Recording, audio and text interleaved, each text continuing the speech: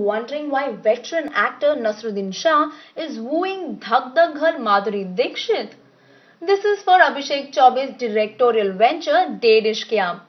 Khaujan and Babban, the two romantic thieves, are back in Dedh Ishqiya, sequel to the acclaimed and successful Ishqiya with their romantic adventures.